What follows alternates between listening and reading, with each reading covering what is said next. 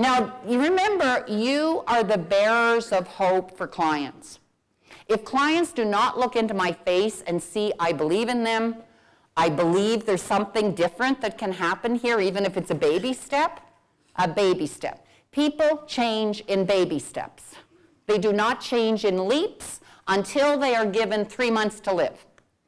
Then if you say, here are 3 things you will be doing, or you will not be here, everybody changes like that, right? Tell them they've got 6 years. They'll say, I will get to that. You see what I mean? So change is not something we all welcome. In fact, you encourage people to change, and often you don't want to change.